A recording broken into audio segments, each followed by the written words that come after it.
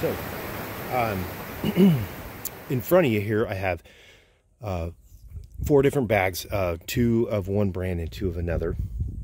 The 2 in the center here are IPower, which I got off of Amazon. I'll provide the link below. And the other 2 are from, I think they call them just grow bags, but if you look on the side, it says Honest Outfitter. There's a little bit different design in material and stitching. The ones I got off of Amazon, the other 2, actually it was a pack of 5 I got as a gift.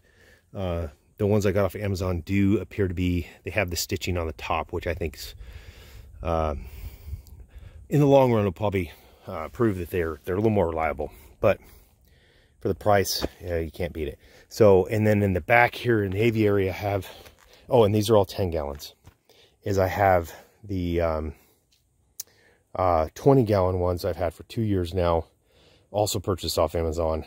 They're holding up well, and here we are, another season in use. So, one thing I will note too, if you look at the 20 gallons, they were pretty much full when I originally filled. So the soil does compact over time. It's something to consider. I could have refreshed the soil on them. I just went ahead and started planting stuff in them. So it is what it is. We'll see how it works out for me. To each his own. So let's just quickly talk about some of the advantages so we can wrap this up. So the biggest advantage, I believe, is the fact that I've put all kinds of different mixes of soils in there. I wouldn't put just straight dirt in there because of the weight, but I've put the garden mixes, the potting mixes, the potting soil, all of them in between. I haven't really had any negative results from that.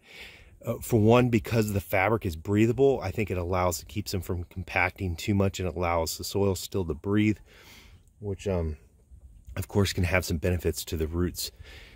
Additionally, it also helps prevent you from overwatering plants in there, and which is a huge advantage. Now with that, they obviously can dry out a little quicker too than maybe some of the other style containers. So, I've usually have mine set up on a drip style irrigation system here in the aviary garden and the greenhouse setup. So either way, I've had a good success. The other advantage, of course, them being portable, meaning even these 10-gallon ones here and the 20-gallon ones, I can move them around. 20-gallon ones, when they're wet, they're hefty, so I gotta understand that some people might have a challenge moving them around easily. But if you grab another person, they got 2 handles, 1 on each, and you can move them. So for those that live somewhere where they're maybe growing off of a patio or some sort of setup like that, where they want to move them certain plants around to benefit from certain hours of sunlight, or moving them into areas in the evening to keep pests from getting at them, like deer is one of my biggest issues here. I think that's a huge advantage.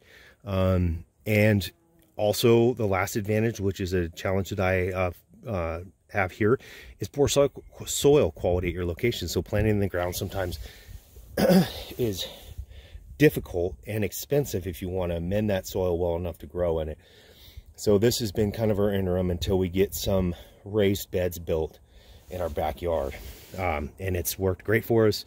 It helps us create, or produce food here for minimal costs. So there's my advantage. They're cheap, they're easy to move.